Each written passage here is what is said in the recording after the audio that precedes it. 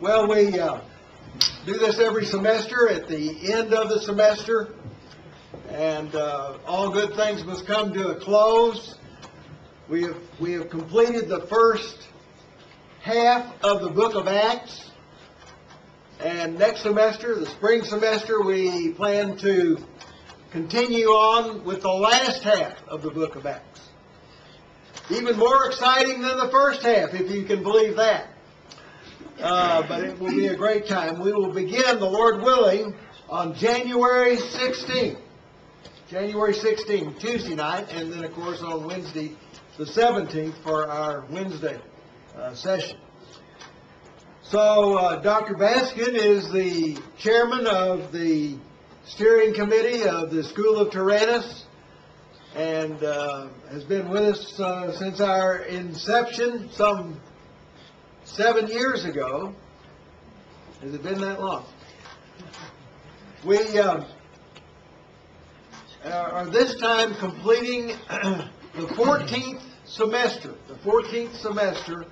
of the School of Tyrannus ministry. And next semester will be our 15th semester. So we are really issuing two kinds of certificates of achievement tonight. One is for the completion, the satisfactory completion of the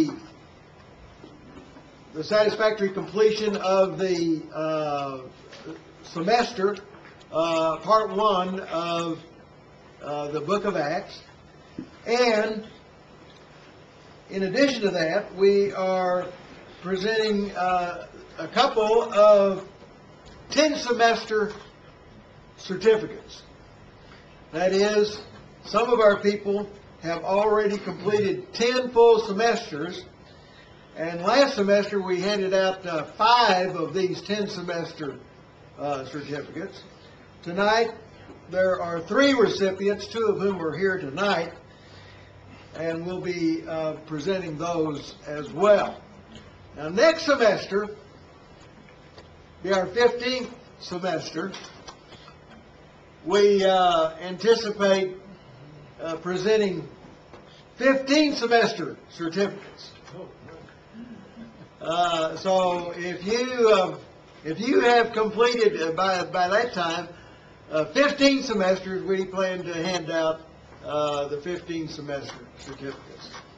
That's a real achievement, I believe, to have accomplished 10 semesters, 15 semesters of the study of the Word of God. And it should indeed be recognized. All right. We have here, to begin with, Bob Dooley.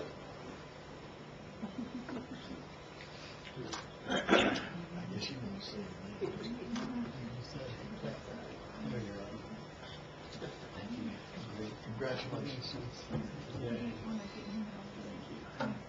Bob has been faithful in our song leading and music work here, as well as very faithful in bringing his tribe and family with him as well to our classes. We appreciate that very much.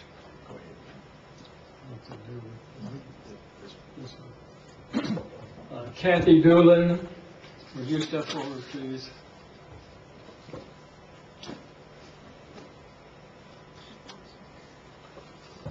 Kathy, thank you so much. Congratulations.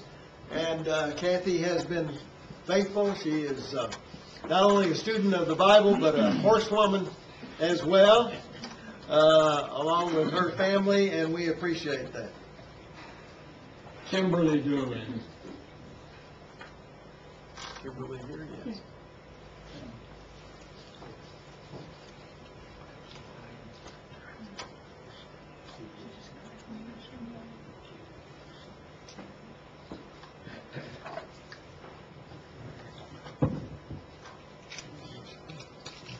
Congratulations, Kimberly. Kimberly also is shows horses as well as studies the Word. And goes to these national events as well. And Mark Doolin. All right.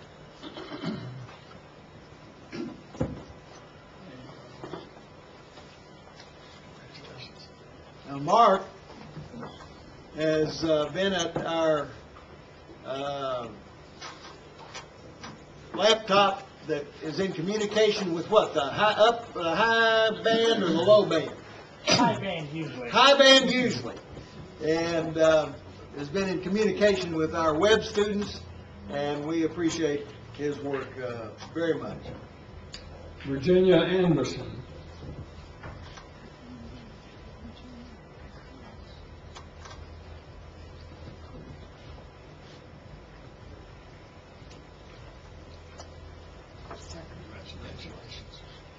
Virginia has been so faithful. How many semesters do you think? Well, if it's not 10, it's almost. How many? Almost 10? Yeah. All right. Very good. Well, we'll let us know for sure, and we'll make sure you get one of these 10 certificates. Yeah. Okay. Yeah. Go ahead. And Grady Vasquez. All right. Dr. Grady has been so faithful, and as the chairman of our steering committee, and words cannot say how much the Baskins have meant to us personally and as a ministry. And by the way, he cooks a mean brisket too that we have experienced. Very good. But he loves the Lord, and we have really appreciated his co-laborship with us. And I want to say a word about Grady Baskin. He couldn't be with us tonight. He had a kind of a family emergency. Yes. Clarify. You better clarify, good Brady Another Baskin. Junior. I'm sorry. Grady Baskin Jr. is, this happens to be senior. You never know it, but he's a senior. Grady Baskin Jr. Is related to Grady Baskin Sr., Dr. Baskin. What a shock. From a very early age. But anyway, Grady Jr. has been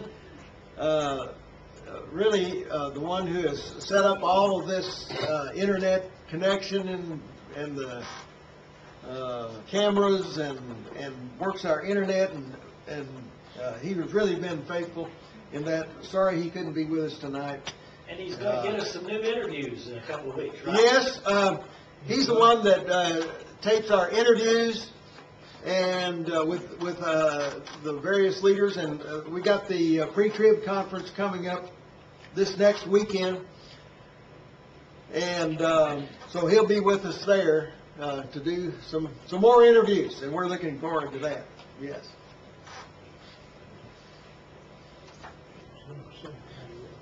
Marilyn Haddon.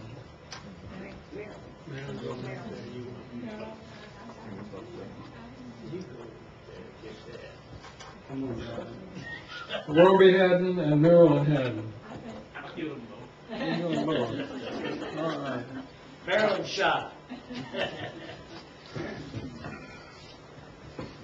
Is that true of her husband as well? Congratulations.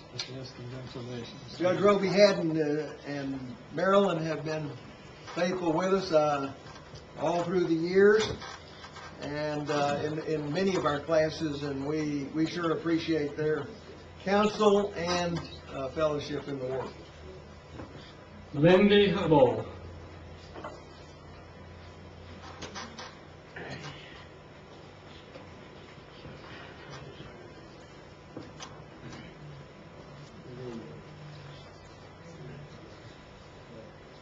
Congratulations. Lindy is part of the Hubble Dooling tribe family, and very artistic, and has been a big help to us in many ways in our ministry here and in our work. Thank you so much. Megan Hunt.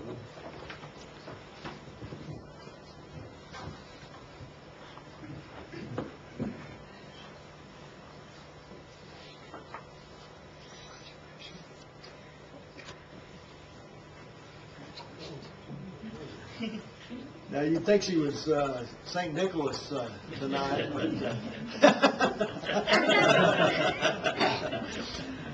she is also part of that wonderful family and has been very faithful in the study of the Word and fellowship with us.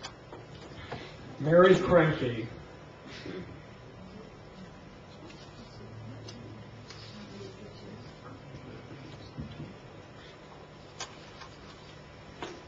Could I get Bill's too? No, he doesn't have to walk out. Hold on, so you come out. And Bill Crappy. Congratulations.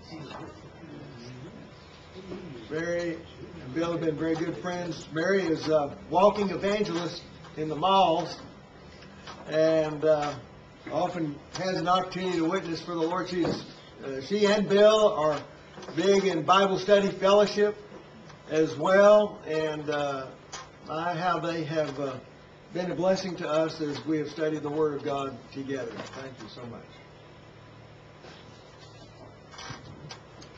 Bob MacArthur and Mary MacArthur.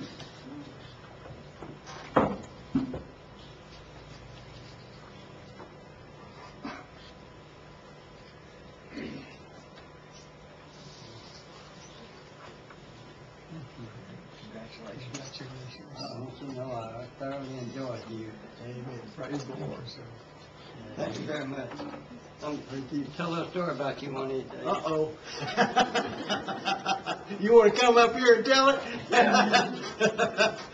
That's all right.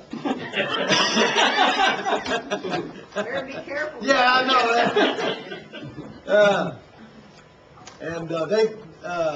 They're in our Wednesday class, by the way, and wanted to be with us tonight for the sharing of the certificates, and we're so glad that they've been with us. Carolyn McCall.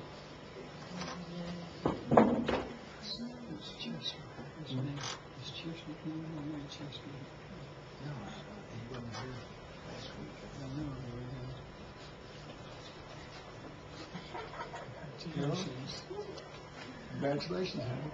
Carolyn is my best friend, and she's my glory, and she's my wife, and she keeps me out of trouble. I try. She's got a big job, and she makes the best pot of coffee in the world. I agree with that. Dewey and Kathy Rice.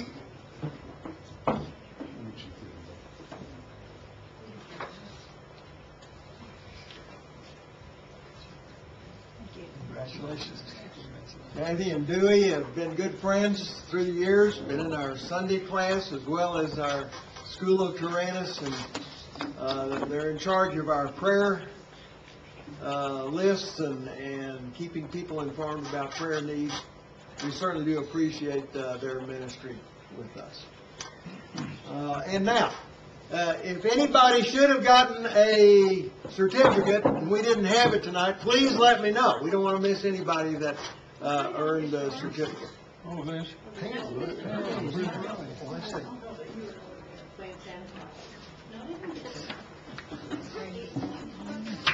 Yeah, we got it in here. somewhere, yeah. We've got it in here. Hold on.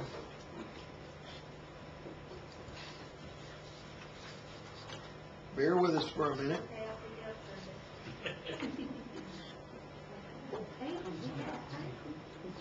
And Patrick? Patrick wasn't here.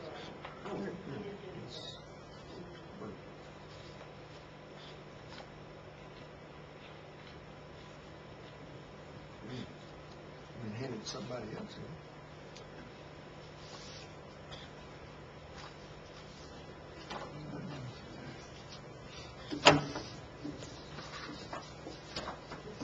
Didn't this happen once before or something? Yeah, I'm trying to forget. But nobody got Pam Thompson's certificate, did they? Don't know what happened to her. I know we had it. Wait a minute, there's three here. Pam Thompson. All right. Double shuffle. Come up, man. Make it a big announcement. You should at least Pam go in front of the Thompson. cameras for this. Oh, me. Thank you. That's all right. Almost not Keep congratulations. And Pam has been with us through the years and has been very, very good. So what's Chester? Chester. We need to present these things. Oh, okay. Now we come to the 10 semester certificates, and we have 2 to present tonight. First is Bob Doolin.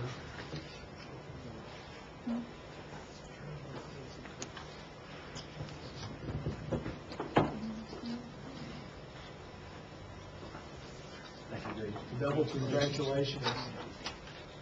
When did you start? It was back I think my first class was typology. typology, and it's been with us ever since. Yeah. All right. Thank you for your faithfulness, Bob.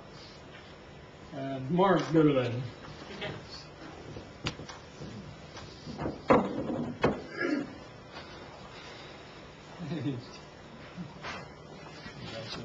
Congratulations, double. Very much. Mark, we've already said he's been at the laptop and communicating in the chat room with our web students, and we appreciate that very much. What? The what? 10 semester?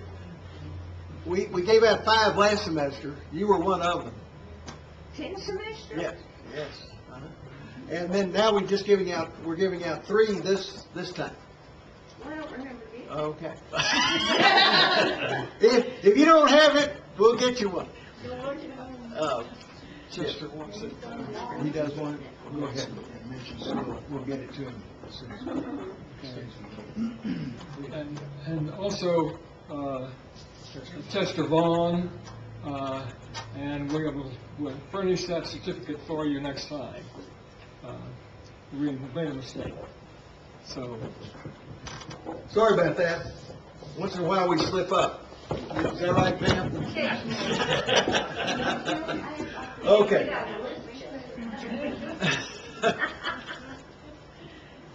And thank you so much, Dr. Baskin, for working with us on this. And let's see, can we turn the cameras if we need to? Just a second. In this direction.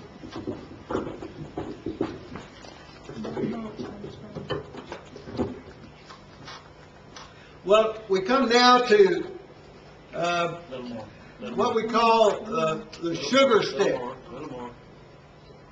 Still getting cameras fixed here, though.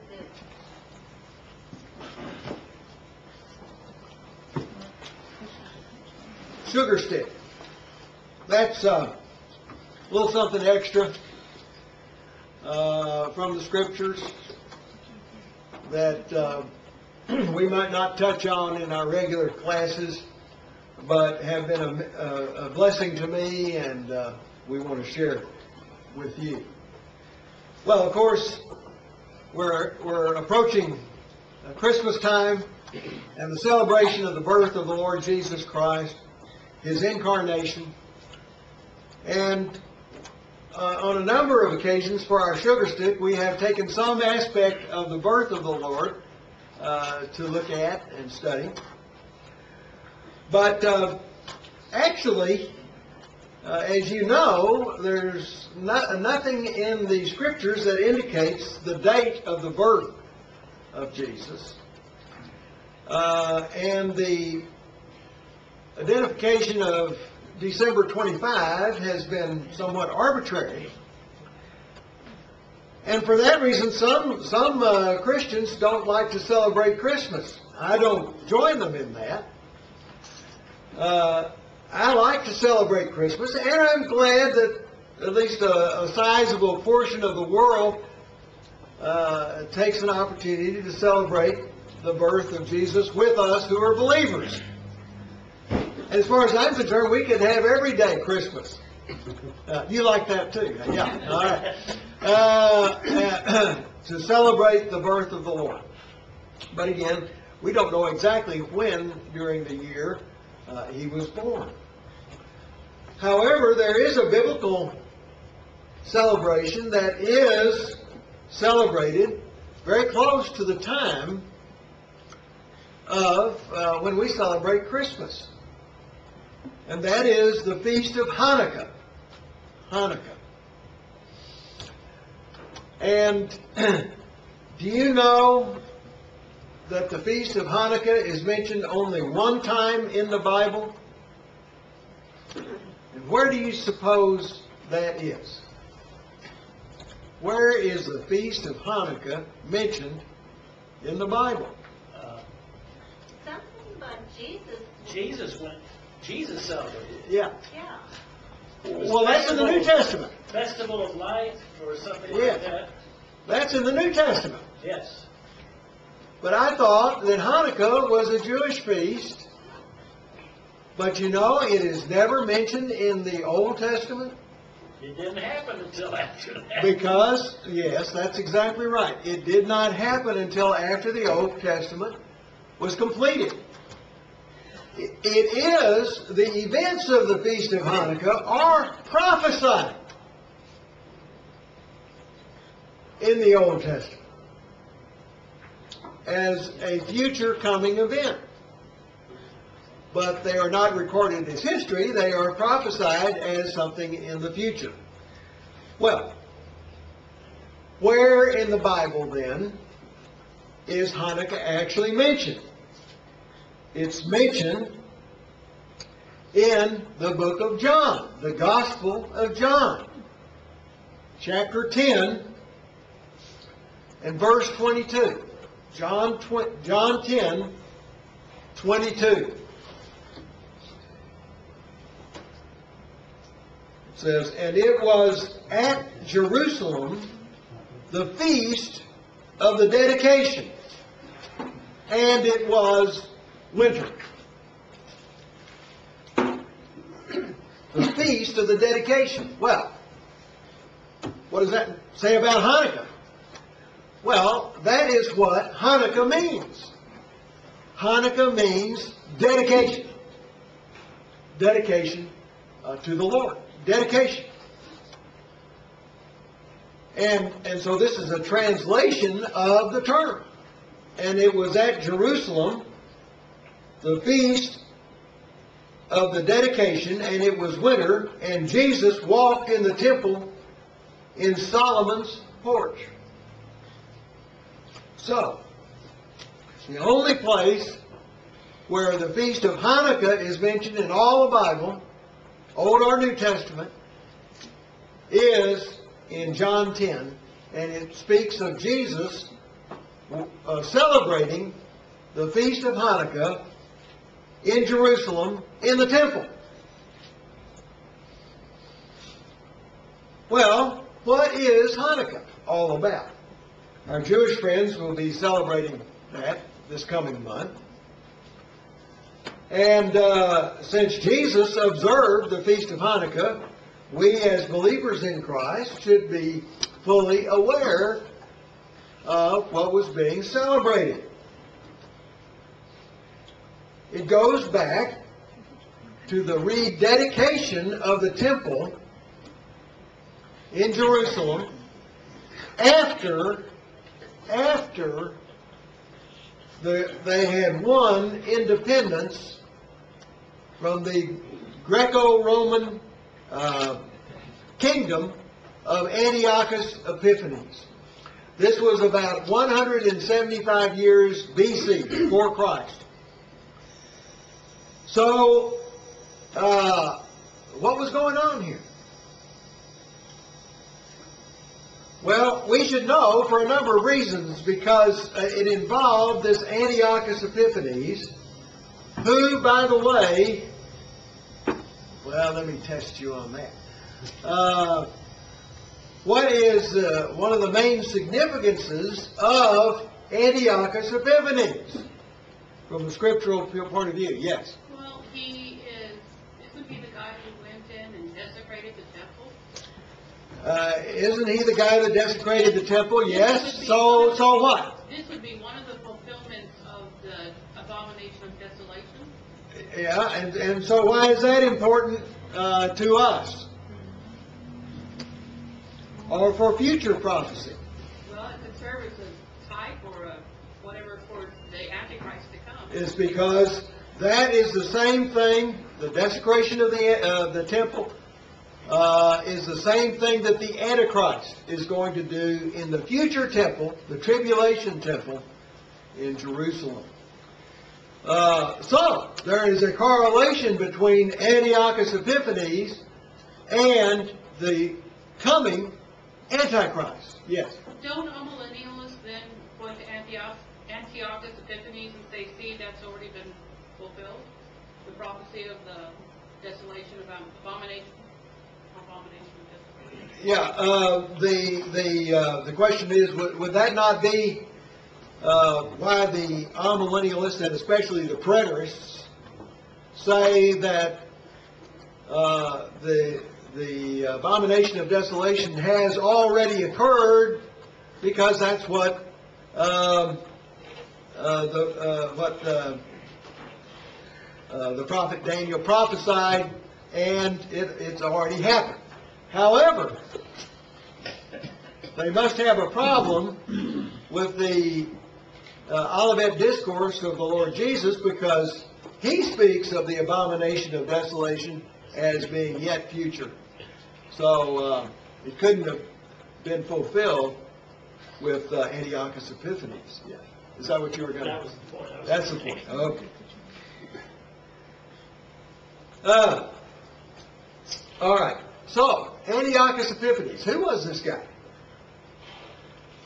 He was the king of what was called Seleucia, which included Syria and Jordan and Israel and another of those Middle Eastern countries all around in there. And his capital was in Antioch, Syria. And he was Antiochus III, by the way. He was not the first king Antioch in that area. Now the Seleucids were a descendant of Seleucus, who was one of the four generals of Alexander the Great. And when he died, Alexander the Great had no heir, and so his empire, which was vast, although he was only 33 years of age, was so vast that the four generals split it up among themselves, and Seleucus took what we know as the Middle East. Ptolemy took Egypt, and two others divided up the European part and the more like Iran and Turkey and over in there. So,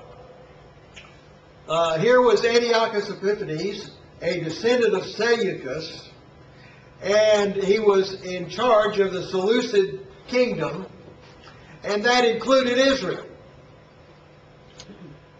And for a long while, the Seleucid kings were more or less tolerant of Israel and Israel's religion. Alexander the Great himself, when he passed through Israel, could have conquered Jerusalem like he had conquered all these other cities he was conquering, but he passed it by. And he was greeted by the high priest, as a matter of fact, outside of Jerusalem.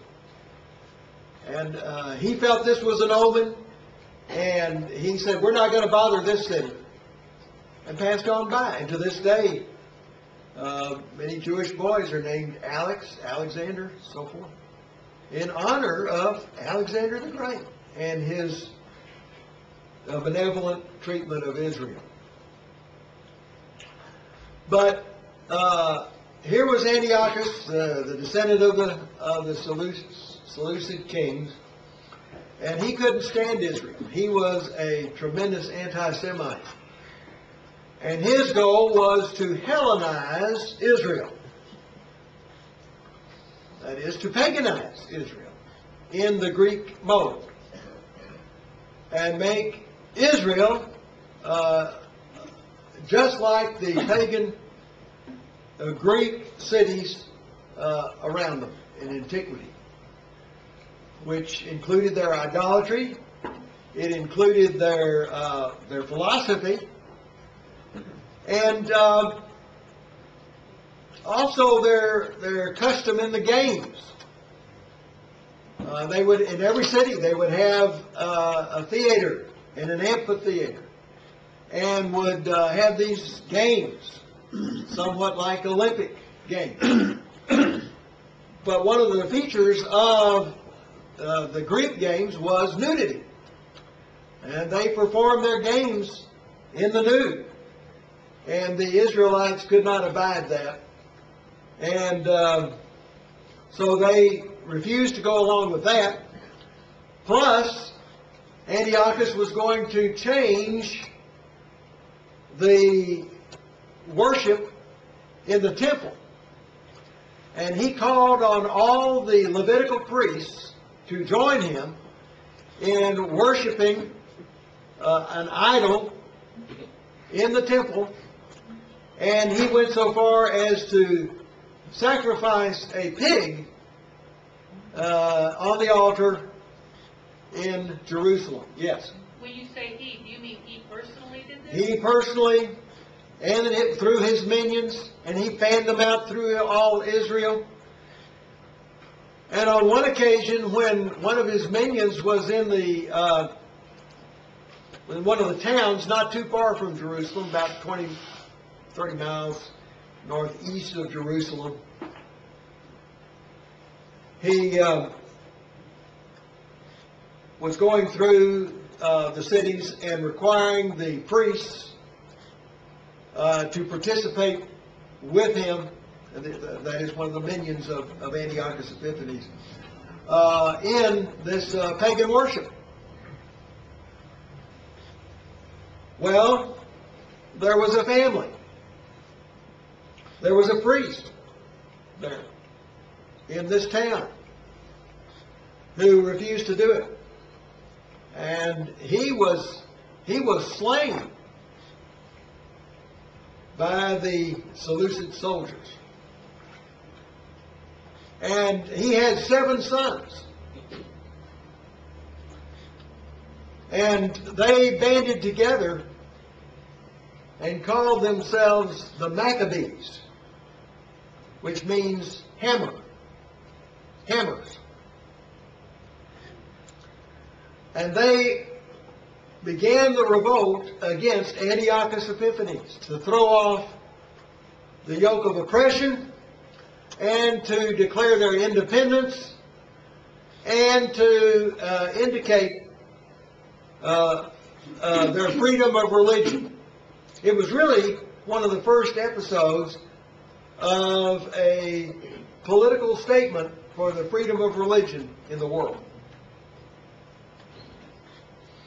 And the Maccabees revolted against Antiochus Epiphanes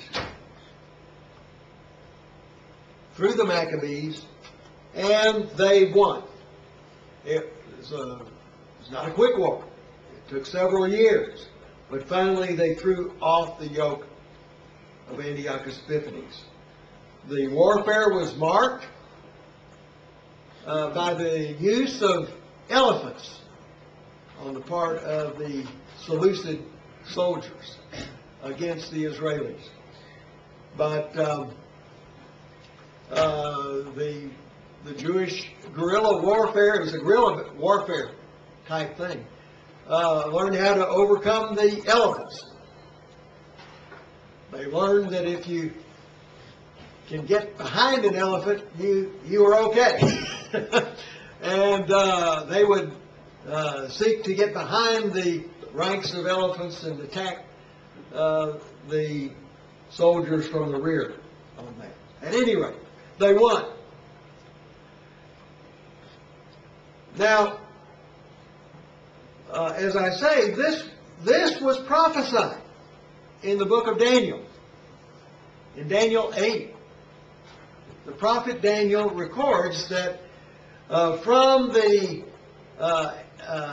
animal, there was of course Babylon, Persia, and then Greece, of the four coming kingdoms, successive kingdoms. And that from the third beast, which was Greece, there was four horns coming out of his head.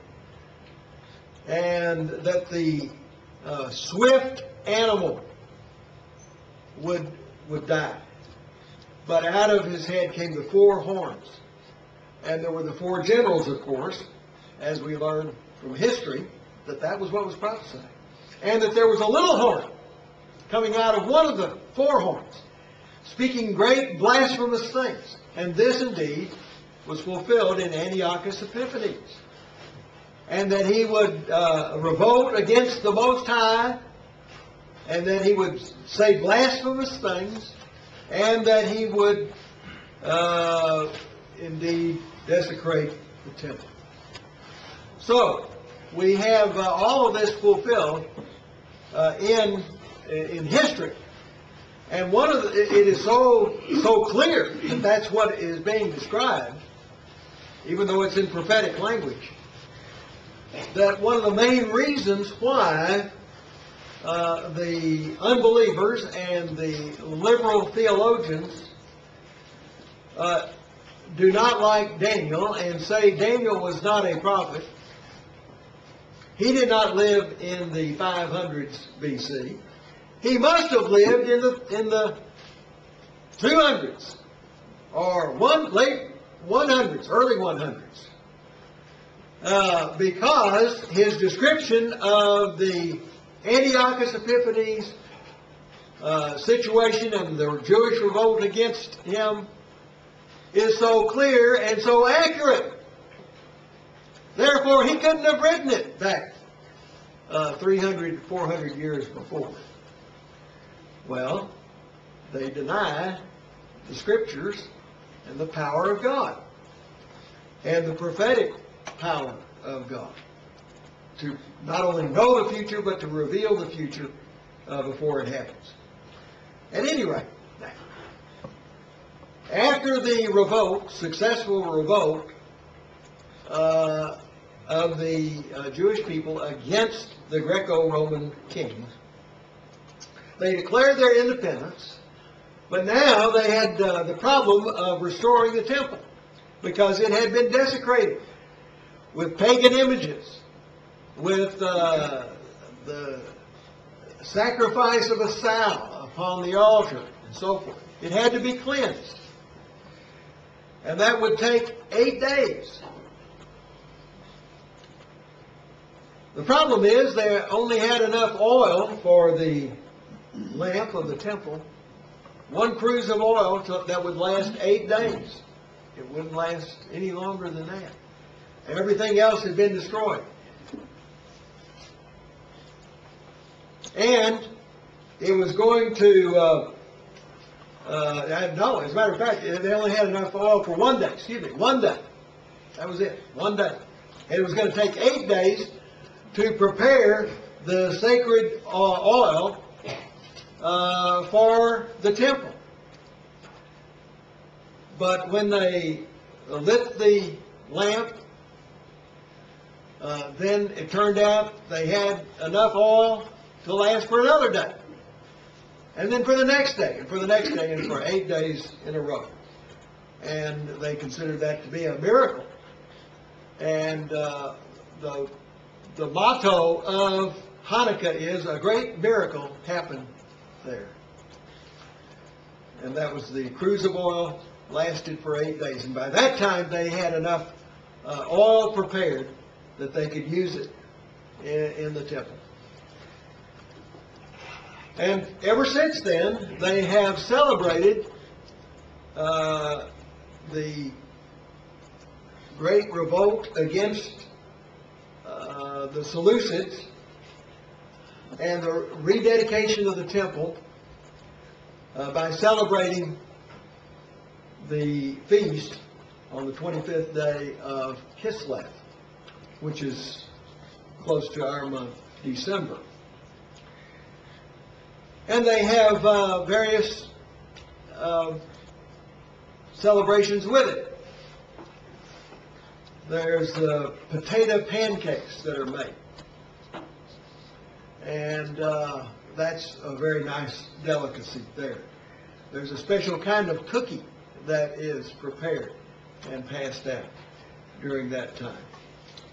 And in Israel, they greet one another with the phrase, Good Yontif, Good Holiday, or the Shona Tova, which means good holiday as well in Hebrew.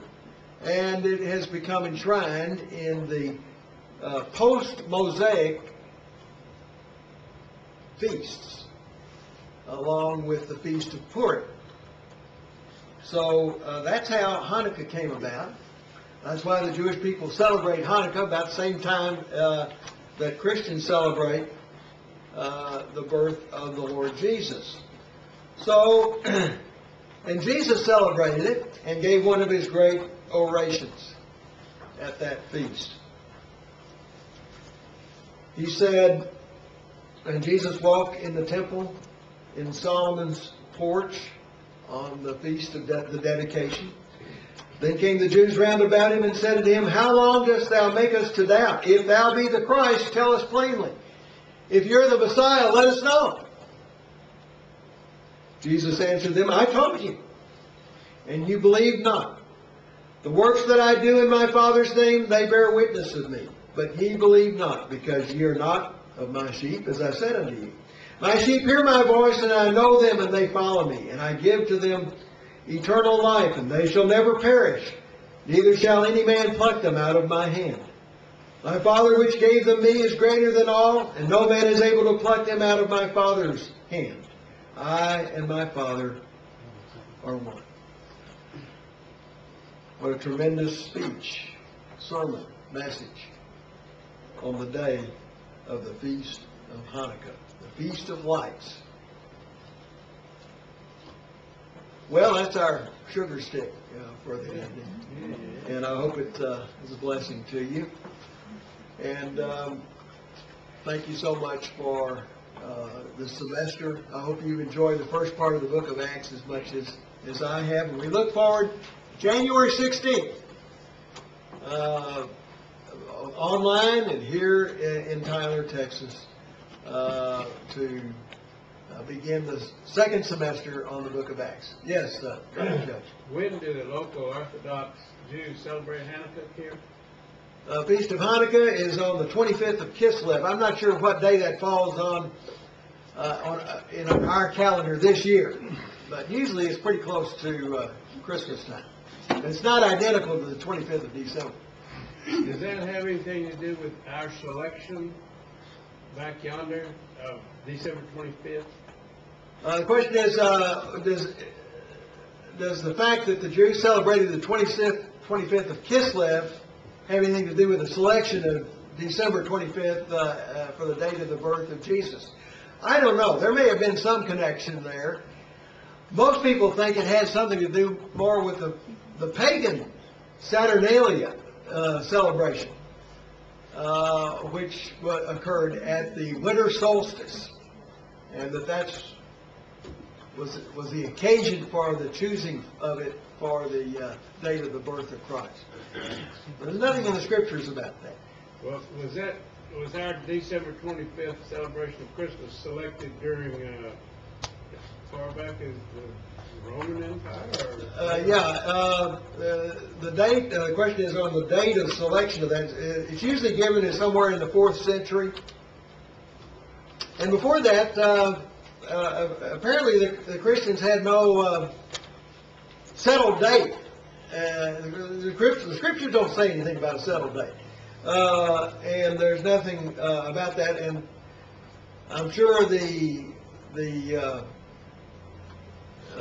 Lord's birth was celebrated, but I don't know if they had a particular date until maybe about the 4th century or so. Yes. I looked it up. It's on the 16th of December. This year, Hanukkah. We have our great research team here, Mark Doolin, and he looked it up and found out that this year, and it doesn't happen every year, this year Hanukkah falls on December 16th. December what? 16. 16. 1-6. Okay. All right.